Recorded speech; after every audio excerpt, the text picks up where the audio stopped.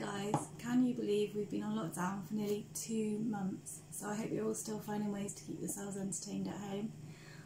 Today I'm going to have a go at making a lava lamp that I saw on Instagram. So I hope this works. You just need some cooking oil, water, food colouring and these fizzy vitamin C tablets. You can get them really cheap in Aldi.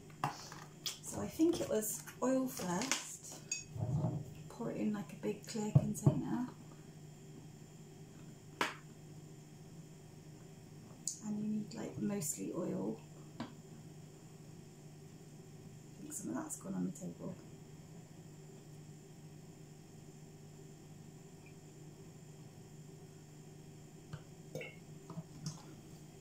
Right, that's loads. Okay, and then a little bit less water, and that should just sit on top.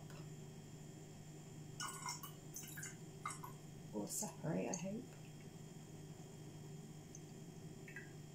Oh. So the oil and the water should separate out.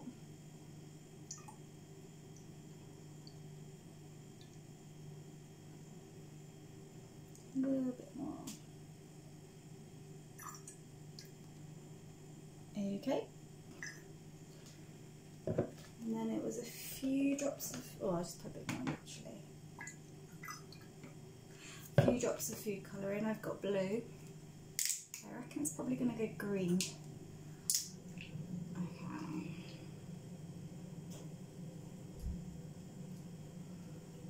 Right, and that goes. Oh, nice. Put a bit more in. And oh, it's already making drops, see?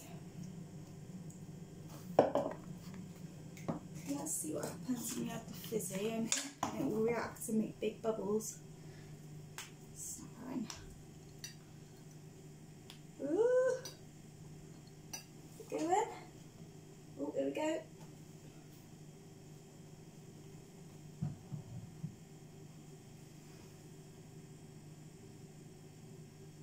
You can see it's pushing the bubbles up.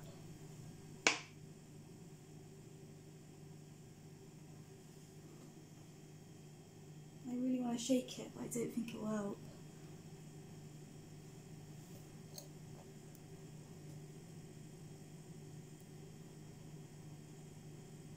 And it's pretty. But it hasn't lifted the blue. Oh. Let's try another one. One more. See if I can make some bigger ones. There it goes. Let's see if that makes big bubbles. It's quite relaxing to look at anyway. And I've heard if you do it in the dark and you shine a torch for it, it looks really good.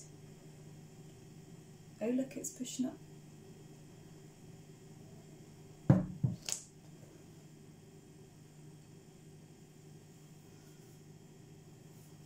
So there's my lava lamp. Didn't work quite like the one I saw. Maybe I'll link that afterwards so you can have a look. See if you can do better at home. But it's just quite nice and relaxing, especially if you're feeling bored or stressed out. So have a go. Homemade lava lamp.